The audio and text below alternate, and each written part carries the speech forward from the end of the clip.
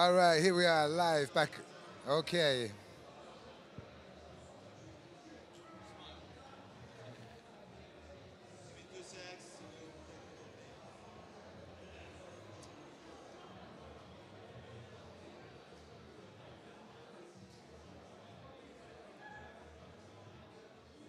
Yeah, man. This is no. All right, here we are live, back at the Raw, back at the Raw. So I'm interviewing Ags from Brighton.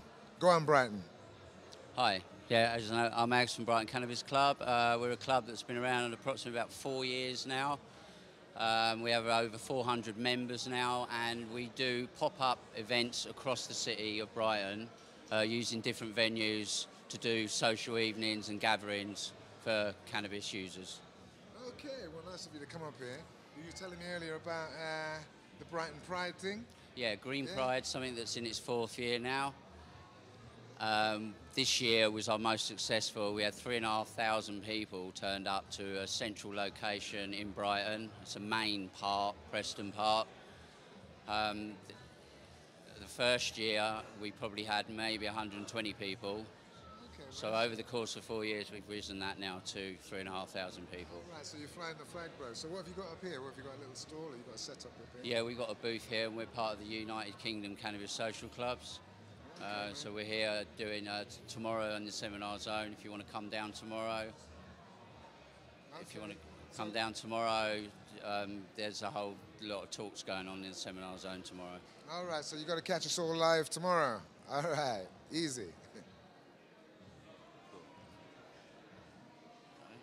Nice one, bro. All right, is that it? Yeah, I'll do for now.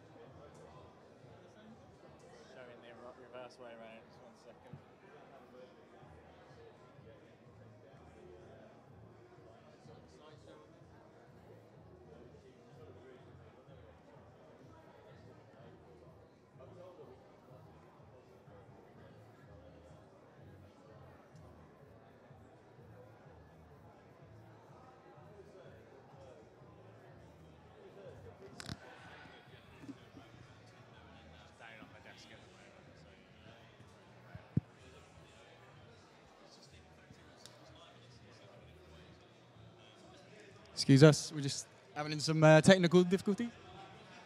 Getting there. It's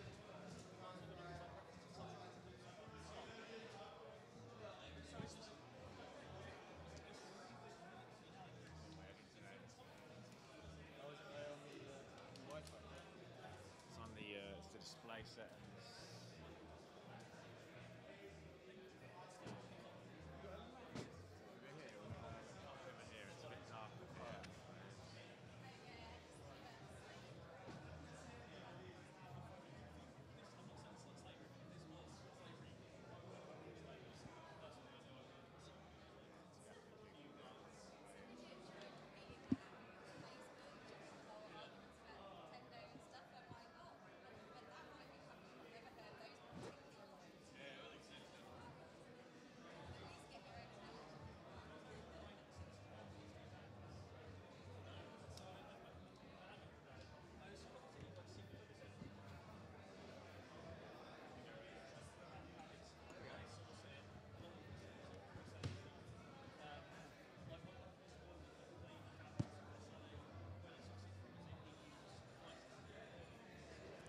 So are we good to go, guys?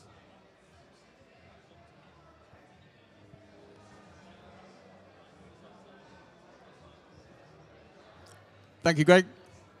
Good afternoon, everyone. My name is Nathaniel Loxley. I'm from Vitality Hemp. I started Vitality Hemp about 3 years ago. So I've been researching for the last 4 or 5 years, kind of really getting into industrial hemp. As obviously you can imagine when you start researching it, it's a fascinating topic, and it's really, really important to be at events like this to see how the cannabis industry has kind of come on leaps and bounds, and there's so much energy getting put into it. So thanks to Greg and James and everyone that's been putting on Product Earth. It's fascinating to see, such a combined force, which is what we're trying to emulate in the hemp industry, which I'll touch on in a bit. So it's great to see everyone here together to kind of celebrate cannabis and hemp in its many vices. So we started, like I said, 3 years ago, and we wanted to grow in the UK industrial hemp to bring it back into to grow more, because at the moment we're importing so much, and as soon as I started researching, I realised that we needed to be growing more. So I'll just try and look what slide we're on. So we're aiming to bring responsible products that empower the individual. Obviously, for health and nutrition is very important. But also understanding the endocannabinoid system that we all have. So it's understanding the uses that we can put hemp into. There's over 50,000 different products to be made, and we've had a relationship with this plant for thousands of years.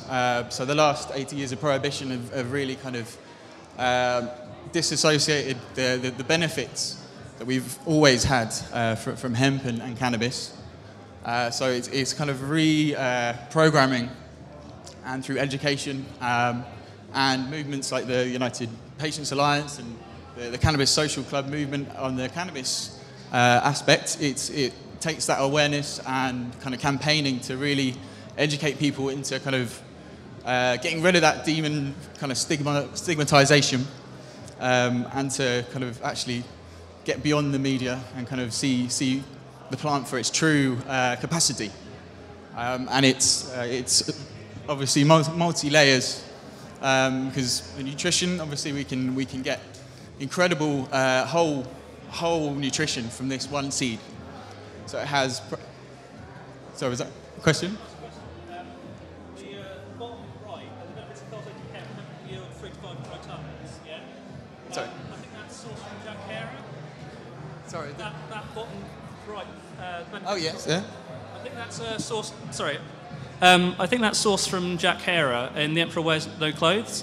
It's a very popular figure, but it's been challenged heavily by experts in the hemp industry, including Ivan Bosca. And ultimately, that's like it's a nice chart, but that fact is just way off. And so is the pesticides thing, because various pesticides, including organic ones, are used in cultivation and fertilising. Anyway, never mind. No, I appreciate that. No, this is an infographic attempting to show the uses of hemp. Unfortunately, some of the facts have been refuted, and it varies from area that you're growing and variety that you're growing. And as you mentioned about the pesticides, obviously the roots do drag up anything that's in the soil, so it replenishes nutrients. But the roots also take on any heavy metals or any pesticides and herbicides residual for a long time. So it's a very good point. But the roots also benefit the environment. So obviously if you're growing on organic certified soil, that's a standard that we've all come to know and understand. But we need to go beyond organic certification. We need to understand kind of in rotation, how is this crop going to behave with other tomatoes, legumes, or kind of grains, or what else you're kind of growing on it. So it's basic information which we need to kind of actually channel some more fact-based evidence. And at the moment, there's not much information about the UK industry, about UK growing. So I grow one particular variety because it works very well on this latitude, and it's had a very good seed yield. So beyond kind of any expectation, very lucky to get a good yield, but it was also it has its pitfalls as well. So unfortunately, there isn't the information available on different growing varieties currently. So this is what we're all kind of trying to change and have test plots for different varieties to really understand the kind of clinical, the kind of the yields that we're going to get. So obviously the diverse applications, and that will vary from seed to seed, but it also is very much restricted by our ability to process hemp. And unfortunately, at the moment, we're not very ready to process fibre. This was part of the industry which was basically built up, and large areas of the country were growing hemp specifically for hemp core. And unfortunately, when that went bust, it caused a knock-on effect to the whole industry. So the whole industry then kind of fell flat on its arse. Where farmers were growing, they had contracts, and when those contracts depleted, they're shying away from growing hemp as a resource. So they kind of forget the actual kind of benefits because there is no kind of supply chain, there's no infrastructure, which we're trying to change in the UK at the moment, which I'll touch on in a sec. So this is from our first year of growth, I believe. We're growing, a variety called Finola, and it's, very adept at growing in the south. Sorry.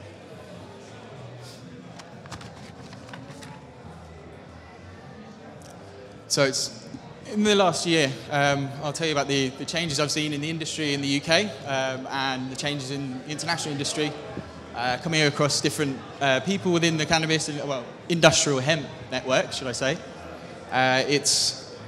There's been a lot of developments over here, especially with a lot more UK businesses who are growing, who are producing food products, and they're getting more and more customers and more attention on the market, which is great. But it takes collaboration and cooperation for any of these systems to actually work. So there's a lot of different barriers to entry when you're growing hemp. Like I mentioned before, it's the processing. So combining forces to actually to be able to afford these pieces of machinery and the infrastructure to put in place to deliver a product that the customers want. We should be growing hemp everywhere. Everyone should be allowed to grow hemp. Use all. So it's strange that obviously we're restricted by licenses and we're restricted by a number of things, but the processing is an important aspect that we all kind of need to band together. And it's great that in the last few months in particular, the hemp industry have kind of started to gather together to actually kind of establish a set of standards and a dialogue between each other to cooperate and to communicate in order to actually deliver a message. So we're getting to the point where actually the hemp industry is making a revival. There's a lot more people very much more conscious of their eating habits and their dietary requirements. So veganism as well in particular is on the rise. So as one of the most complete sources of vegan protein, hemp is obviously going to be on the agenda. So we need to help educate and use facts in the right way in order to produce a good marketing. So we need to be able to reach the customer, and that's what we're aiming for.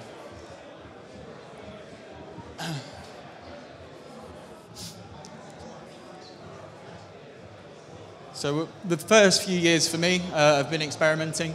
So we've been working out what different products we can actually produce and what people want. So it takes a lot of information and market research, and we can understand a lot from the UPA and the cannabis social clubs and understand what people want in products.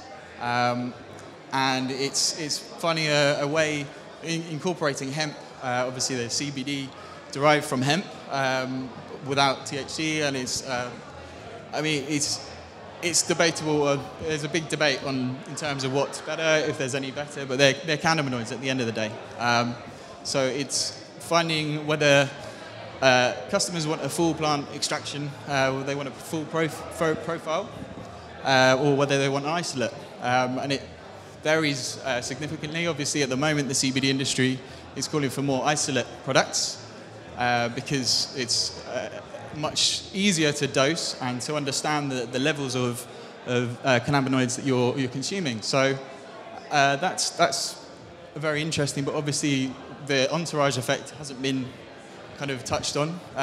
It's the entourage effect obviously is understandably it interacts with the endocannabinoid system a lot better if there are CBD and THC and all the other cannabinoids and terpenes and flavor profiles within the plant acting together. This is where there's a lack of understanding and knowledge and research gone into understanding why that actually is the case. So in the last 20 years, this is finally kind of getting researched, and as more and more people are understanding about the benefits of cannabinoids, CBD, THC, CBN, the whole range, we'll find more and more lab-based studies to support the use. So it's fascinating to see, obviously, how the movement and the system progresses from here, and whether the legalization of cannabis develops. It's a fascinating kind of situation that we're in at the moment, and I'm looking forward to hearing some more of the speakers as well. So our primary product was for the seed. As I mentioned, it's the nutritional heart, and it's the basis of my business. But I'm also trying to make use of every part of the plant. So collaborating with a number of different businesses and institutions to research different aspects of valorization of waste products. So in agricultural terms, obviously waste products, we're trying to reduce the amount of waste that we're not being able to use. And that also develops other alternative sources of revenue for the farmers. So to triple crop a hemp crop is the ideal, and we're attempting to work with every part of the plant, as mentioned. So it's really it takes a lot of work, and it's a long-term studies, and these are the studies obviously which they're cross the cannabis and hemp boundaries, because obviously cannabinoid studies are fascinating in terms of the medical applications and understanding why these phytochemicals interact within our endocannabinoid system. It's fascinating to see that unfurl and actually kind of how that develops.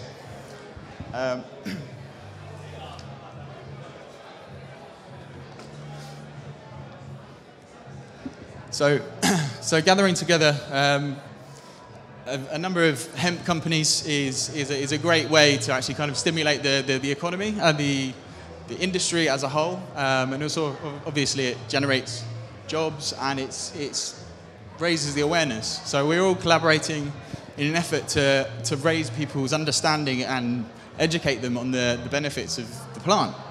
So it takes a combined effort.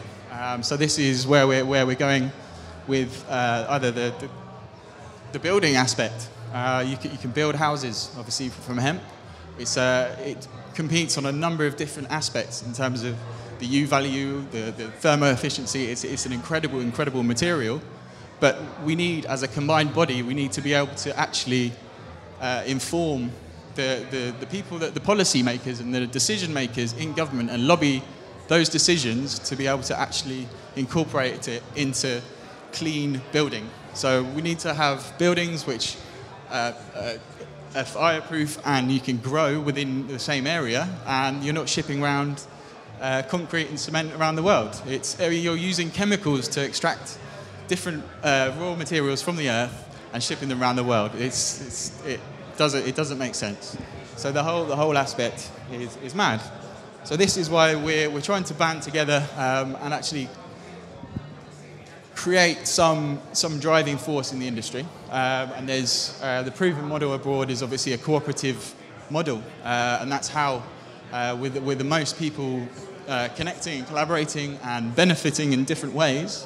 That's how the model and the actual growing of hemp can work. When we're actually acknowledging the different uses and helping each other to market those, it benefits everyone, from the farmer to the supplier to the consumer at every stage. So it's an incredible kind of opportunity in terms of obviously the political situation that we find ourselves in terms of Brexit and everything. We need to be more control of our food security. So it's setting up for incredible kind of drive at the moment. So it's great to kind of band together and see all these great people together.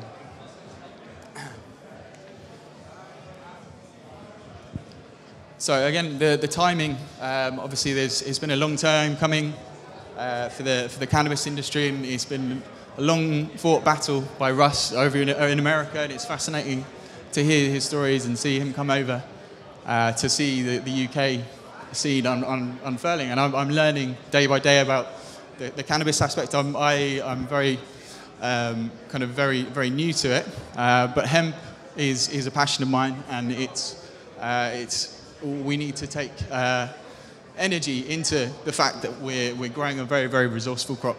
So we need to learn and take from the Cannabis Social Club, take a leaf out of their book, so to speak.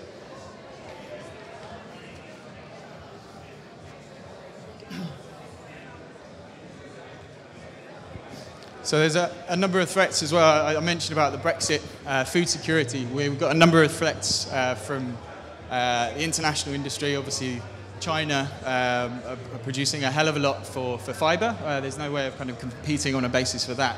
They're also developing better seed quality. So the seeds that we're shipping in are very high quality. So we need to actually generate as much value from the seed that we're producing to actually kind of win consumers over and make them understand that obviously hemp grown in the UK is benefiting the local economy and the local environment, rather than buying organic certified seed from halfway around the world. So there's a number of different factors. Obviously, regulation is still a struggle with a 0.2% THC restriction. It's a very contentious topic. Something that the Swiss have recently adapted their laws, and they've actually increased the allowance of THC into 1%, which might not sound a lot, but it's actually it increases the amount of varieties, the potential applications phenomenally. So that kind of small increase in actual tolerance, it has a very big effect, positive effect. Excuse me.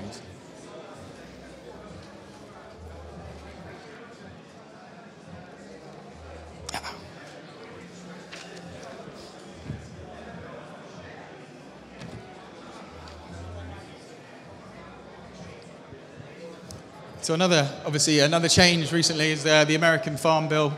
They're adapting that to be able to actually grow hemp in the US again, which is great on a number of reasons, because they've banned it. They've been in the prohibition camp for a long time, so as we. It's fascinating that they're actually going to be producing more hemp. So it's great to see what kind of research and the amount of resources they're going to pile into it instantly. And obviously, we can see from the American cannabis industry how much weight they can actually put behind products and bring them to market very quickly. So it'll be interesting to see how that develops. So we have this is a range of products. We're trying to launch a retail brand, but obviously working with other businesses as well to collaborate. So yeah, we are. This is where. So these slides are from another presentation.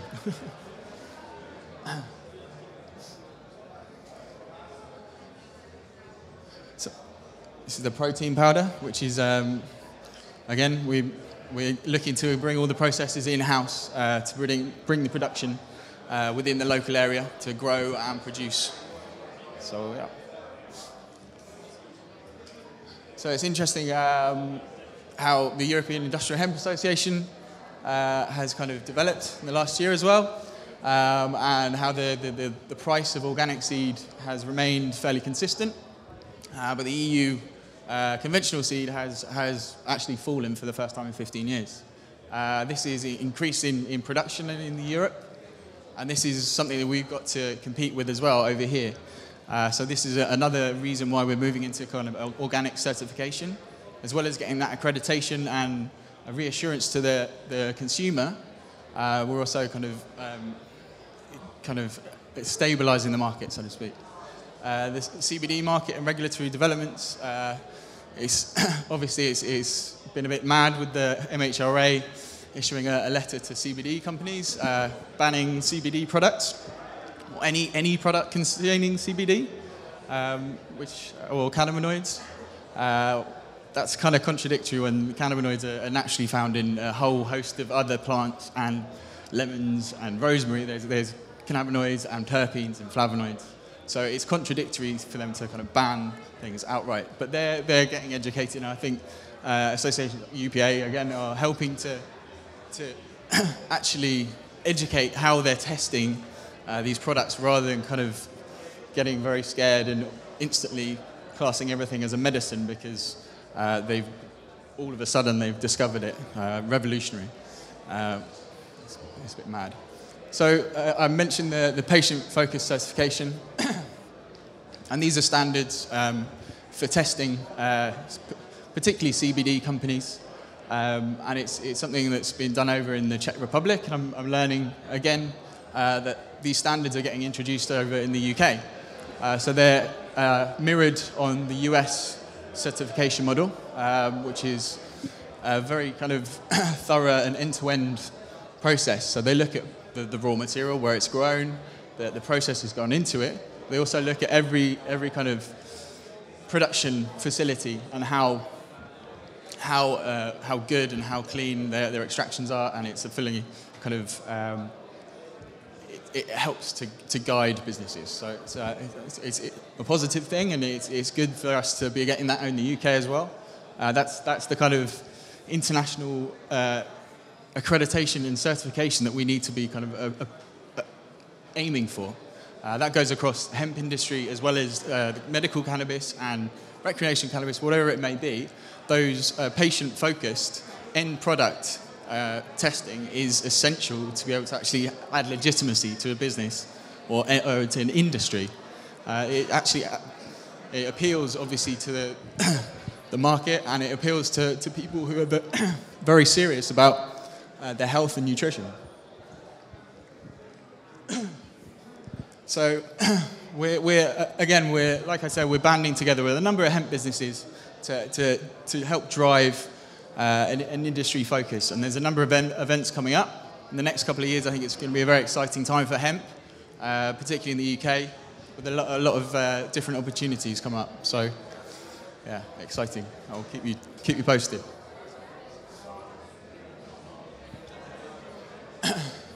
So this is my plans for the next 3 years, collaboration, getting quality partners on board to actually help develop sales and develop the kind of education and delivering content to customers and to people who are interested in finding out more about hemp.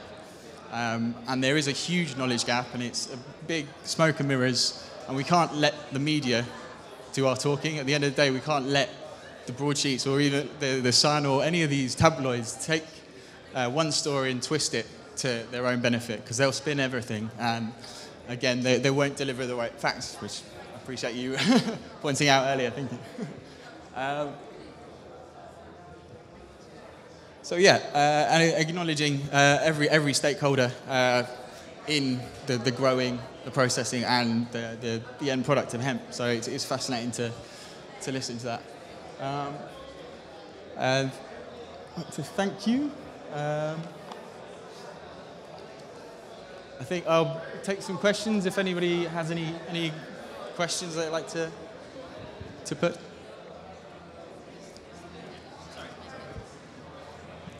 Is the UK, was it UK Hemp Cannabis Trade Association, is that the one with Peter Reynolds? Is that the same CTA, or is that a different CTA? Yeah. Same one? So that's, they were set up, which is, yeah, the UK CTA was something that I was approached by with one of my associates as well, and unfortunately it's not really the right fit for what we're trying to do. We're trying to band together a group of businesses who are very passionate about hemp and actually respect the integrity of the plant and see the long-term objectives of seeing our children and our children's children actually benefiting from hemp, living in a hemp house, developing hemp fabrics, nano products, actual kind of like smart fabrics. There's a whole host of different properties which we're not benefiting from at the moment. So that's what we're trying to do as well. It's completely different to their agenda, unfortunately. Has anybody else got any questions? What's that?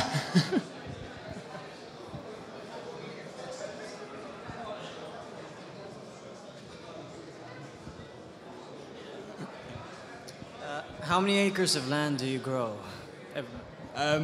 So we grew 10 acres in the first year.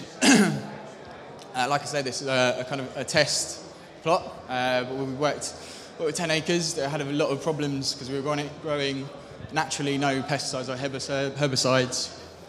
We had a big weed problem, which we had to combat at the end. We worked out that we had to actually prepare the soil a lot quicker, a lot better before sowing. Just straight before sowing, it's the weed management. So we started with 10, and then we worked up to 25 acres. So in the second year, we're looking hopefully around the same acreage and a test plot for different varieties. So that's what we're going to do.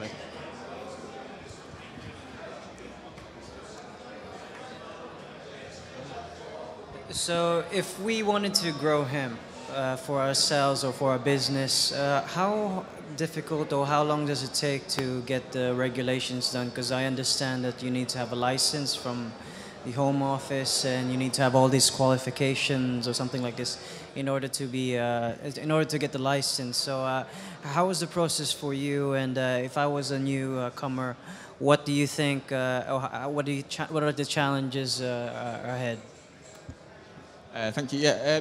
Well, obviously, you have to apply for a license through the Home Office, and it's paperwork. It's bureaucracy. You have to abide by a number of different rules, but it's also it's very attainable. So people can grow, but it's also being transparent in what you're growing. You need to buy the right seed.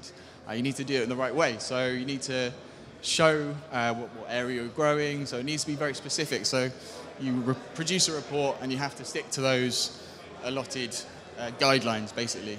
But it's about developing a relationship and dialogue with the authorities, actually kind of to get some kind of encouragement into the industry. Rather than like inhibiting the growth, they need to kind of encourage it. So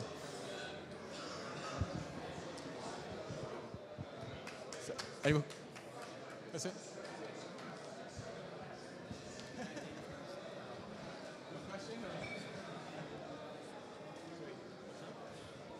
Thank you very much. Yeah, I think that's it. Thanks for listening.